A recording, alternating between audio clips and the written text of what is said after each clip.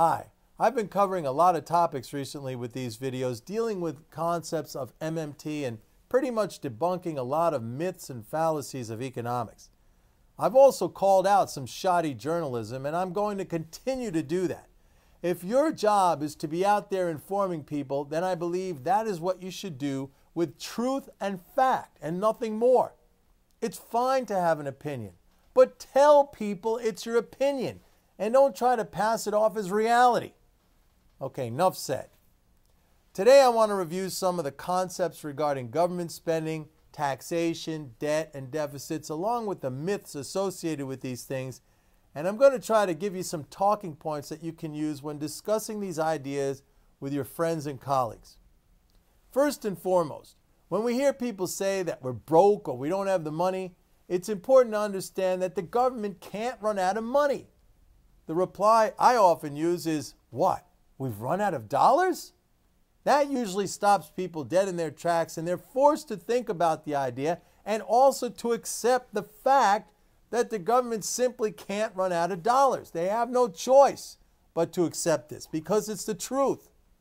But usually they'll come back to you with the line, oh, well, that's just printing money. And if the government prints money, then the money becomes worthless and you get inflation and maybe even hyperinflation.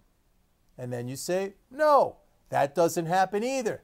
In fact, the opposite happens.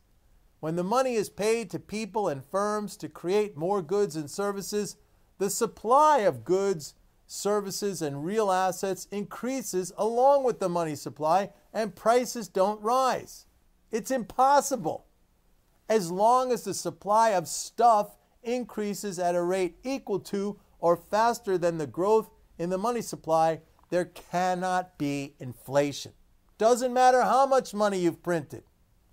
Moreover, as the stock of real wealth increases, well, that's the definition of an expanding economy and a higher standard of living, so the value of the currency stays stable or even rises because it's in demand as a necessary unit of transaction and also to meet higher nominal tax obligations that we're going to need to pay.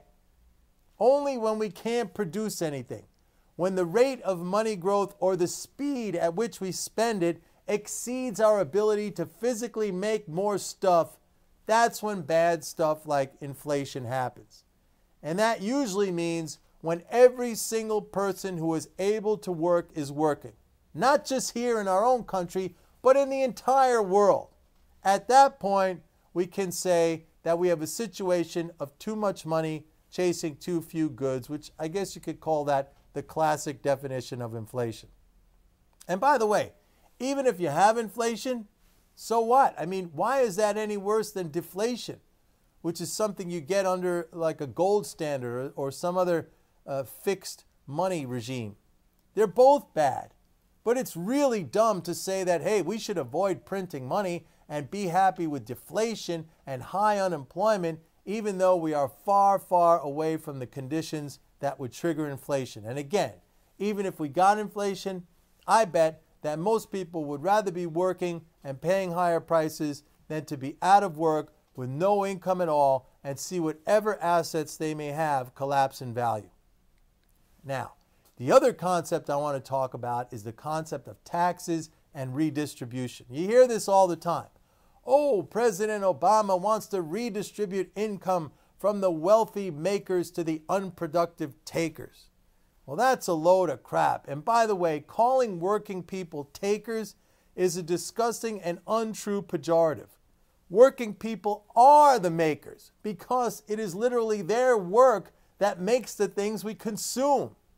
The whole entire concept of redistribution is a lie, as I've shown before by stating the fact that the government spends by printing money. It is not taking from someone with money and giving it to someone who doesn't have money. Does the government collect taxes? Yes, but those taxes are not needed for the government to spend what it needs to spend.